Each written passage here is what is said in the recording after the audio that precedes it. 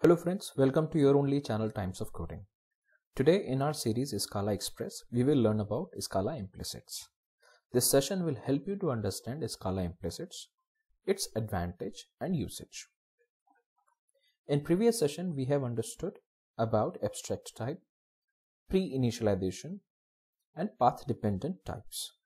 In this session, we will learn about rules of implicit, implicit class and implicit parameters. Implicit conversions are often helpful for working with two bodies of software that were developed without each other in mind. Each library has its own way to encode a concept that is essentially the same thing. Implicit conversions help by reducing the number of explicit conversions that are needed from one type to another type. Okay, so here I am defining one implicit function.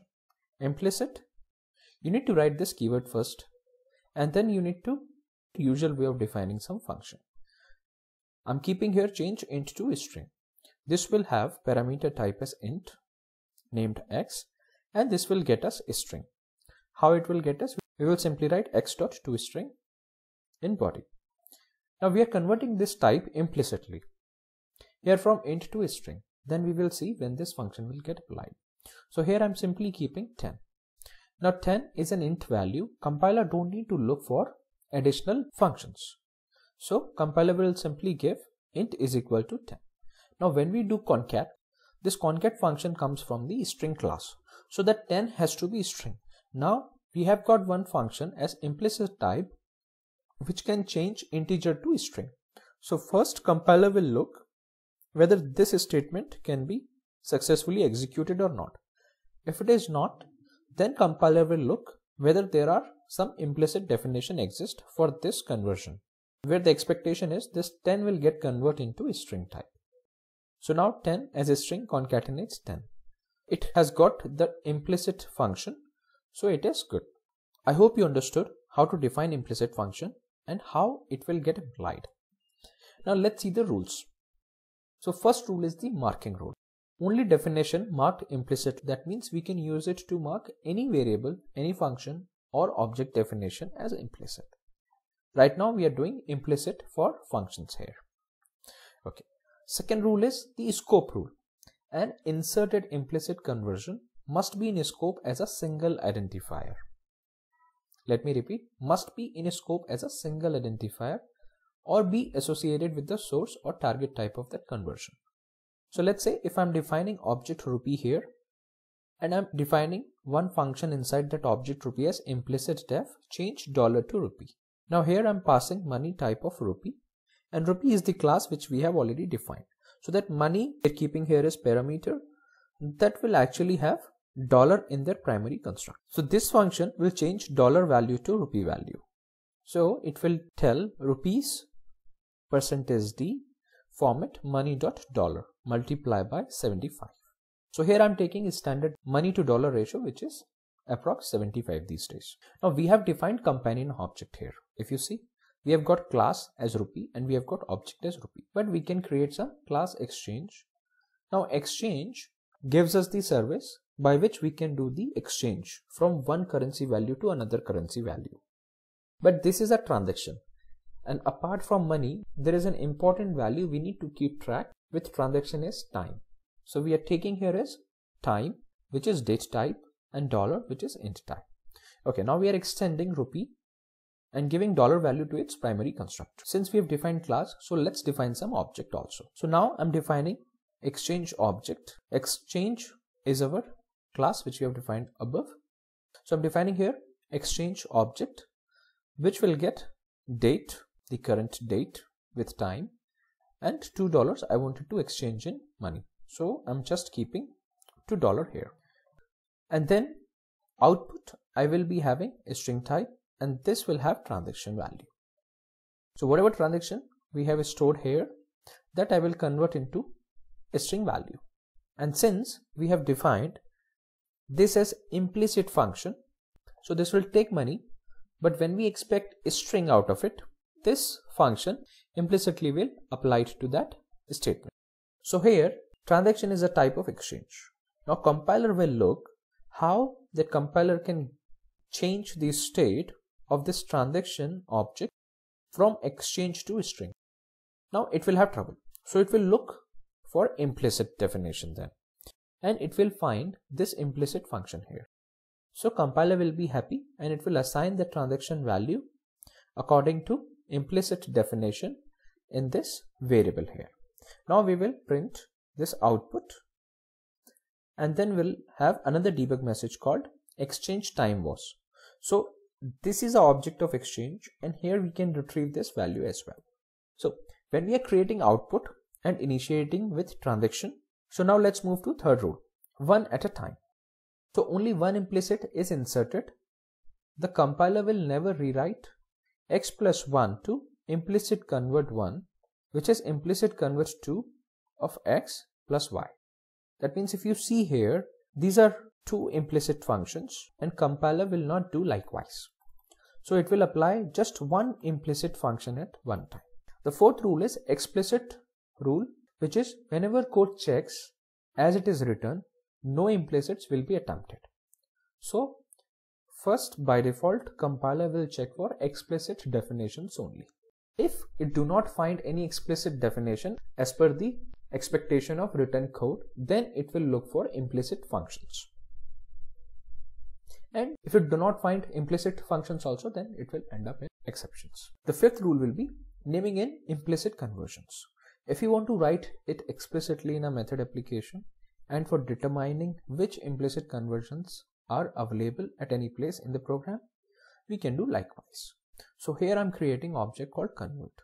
Now I'm having two functions here, both are implicit type. One is string to array type character, and another one is change int to string type. So here we will have int and we will give a string, and for this function we are having string as parameter and we will give array of character. Okay, so now we can call explicitly also. So here I'm defining one object called execute. In that object execute, I'm defining main, and here I'm importing a string to array type character, this function here. Now I'm defining times of coding, and this times of coding is a string type, if you see here. Then I'm defining one another variable which is expecting a value as array of characters. So I will assign this TOC to this array TOC. Now here compiler will not get any conversion, so it will use this string to type character conversion. Now we will print a string value of TOC here, converted into list of characters from here. Output we will get by executing above logic, and it is important that the implicit conversion had names, because that is the only way you could selectively import one, not the other. If you do not give names to this function, then which function you wanted to import, that you cannot specify. So it is important that you keep name for your implicit functions, and then if it is required you can import like this. Okay, so when we executed this object, we have got a string value times of coding converted into list of times of coding, and this is the format we have expected from this statement. You see, implicit classes were added in Scala from 2.10 version, and the objective was to write rich wrapper classes. For such classes, compiler also generates the implicit conversion from the class's constructor parameter to the classes itself. Such a conversion is just what you need if you plan to use the class for the rich wrapper pattern. Now in this example, I'm defining one case class stock. This stock will have a price and quantity. Both are int type. Then I'm defining one implicit class here, which is stock buying.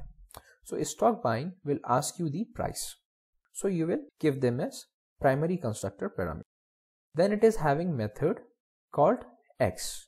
So this x will have parameter as quantity.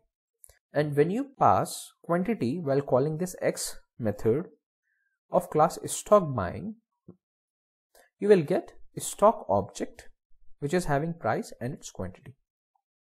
So let's say if we are buying HDFC stock here, and I'm simply keeping 750 multiplied by 4, which is the approx these days price, then we will get 4 share of HDFC stock at the price of 750. And this x is a function of implicit class stock buying. That's why we have not defined anything explicitly here. So compiler first will end up finding nothing. Then it will start looking for implicits. So then it will get implicit constructor of this class as stock buying, which takes price as int type. And then it has got method also called x. So x will be applied here. Then x we are explicitly calling. If you see in Scala, you don't need to write braces. So as per that logic, you are explicitly defining x here. And that x is having expectation that you need to pass quantity type of int. So we are already doing it. So that's how you can define your implicit classes also, and you can work with them. Okay, so now moving on. When you execute this statement, you will get val of by HDFC stock object, which is type of stock, and you have got stock where you have got price and quantity. So let's understand how we can define implicit parameters. Now to understand implicit parameters, I'm having one class called salutations. So salutations is having prefix as a string. Okay, and then I'm having object called greet. This object greet is having apply method, which expect us to give name type of string, and it has implicit variable called salute, and this salute is type of salutation, if you see from here. Okay, in the body of this function I have written one debug message called wish you very happy learning Scala salute.prefix. Now this salute.prefix will come from this val here, and then I'm having concatenation with space dot name. So name will come from this parameter here. Okay, now I'm creating one object of this salutation class. So I'm writing val Martin salutation is equal to new salutations Mr. So here I'm defining Mr. as salutation for Martin salutation object, and then I'm calling greet because greet is an object, so we don't require to write anything as new.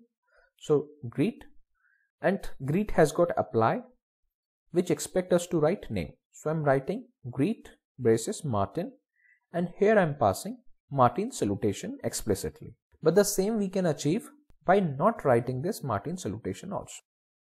So here I'm keeping this implicit with Martin salutation now, because here we have expected implicit parameter. So we need to make this Martin salutation as implicit. You see, this Martin salutation is type of salutation, so we will make this as implicit variable here, and then we will simply call greet Martin.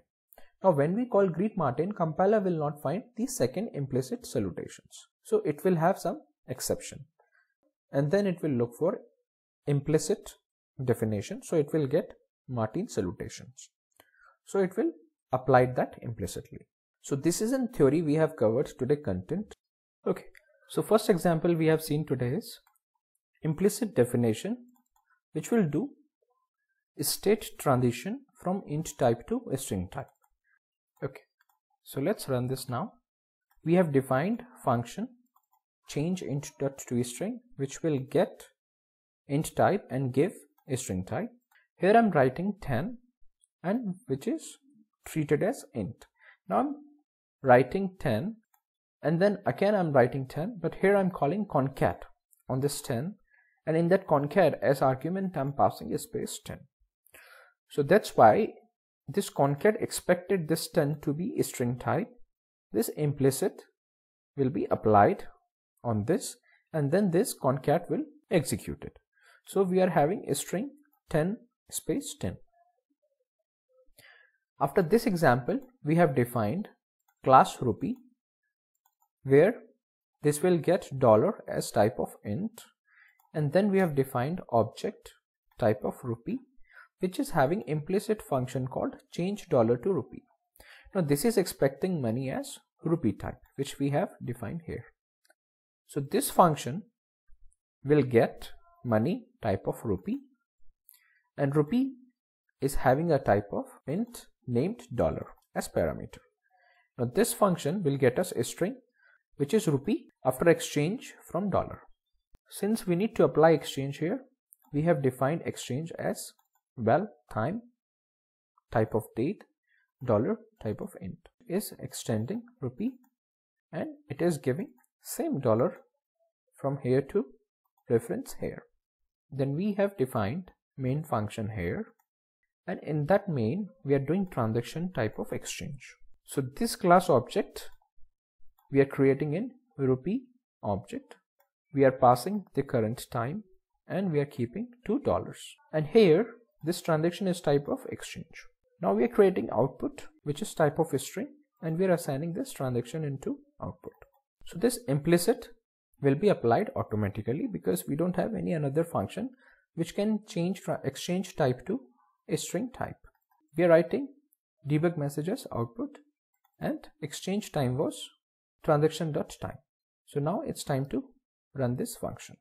Okay, so you see, since we have passed $2, we have got rupee is equal to 150 here, and exchange time was Sunday, July 12, 21:43:45 seconds, IST 2020.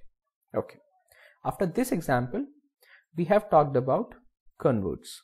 So convert is having two implicit functions here, string to array type character and change int to a string type.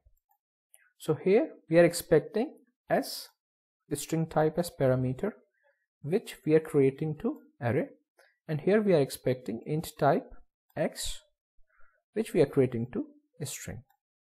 So this is our implicit functions inside this convert object. Now we are having another object called execute, and from main method of execute we will import this converts a string to array type character only, this function, and then we are defining one TOC as times of coding, and this is a string type. Now we are defining array of TOC and we are declaring type of array of characters, and as a value we are passing reference to this variable. Okay, then we are printing a string value TOC, convert it into list of array TOC dot toList here. Okay, let's run this function now. So you see, string value we have got as times of coding, and then we have converted into list, so we have got list of times of coding characters. Now after this example, implicit classes. So here I'm defining case class called stock, which will have two parameter, price and quantity, both are int type. Then I'm defining implicit class dot stock buying, which is expecting price, and in that class I'm defining method x. This expect quantity. If we call this function, we will get a stock object which has price and its quantity. So now let's call this function, and I'm executing now. So here our stock buying class has been defined, and then we have called buy HDFC stock. So it is a stock type because we have got implicit class and we are getting a stock type of object, price 750, 1750 and quantity 4. Now after this example we have seen example of salutation. Here we are defining class as salutations and we are keeping prefix of string type. Now I'm writing val here because I wanted to refer this prefix in my further program. So then I'm creating object called greet, which is having apply. Now apply we have seen in one of my previous session. So here I will not discuss details about it. So here I'm having greet object and I'm having apply method, which is expecting us two parameters here. One is name and another one is implicit type of salutation. Then we are having debug message here, which you very happy learning is Scala salutation.prefix referencing here plus name, which will come from here. Now let's create some example of this class. So I'm writing new salutation first, where I'm keeping Mr. and then I'm calling greet. So greet expect us to have name, so I'm keeping Martin, and in this I'm passing Martin salutation as we have defined here. So let me execute now, and you see we have got this object here, and then which you very happy learning is Scala Mr. Martin, which we were expecting from this. But now if you observe, we have explicitly called this Martin salutation, but here as parameter we have expected as implicit. How we will get implicit? We need to define that Martin salutation as implicit now. So here I'm defining Martin salutation as implicit, and I'm keeping same Mr. Okay. So now when I call greet, I will not define Martin salutation as we were defining earlier. Now let me execute again. Okay. And we have defined Martin's salutation here. And then we have got wish you very happy learning, Mr. Martin. So if you see salutation, we have not passed here, but instead we are getting Mr. Martin here, and compiler is having no issues. So with this example, we have completed today's content. I hope you enjoyed this video. Thanks for watching. Happy learning.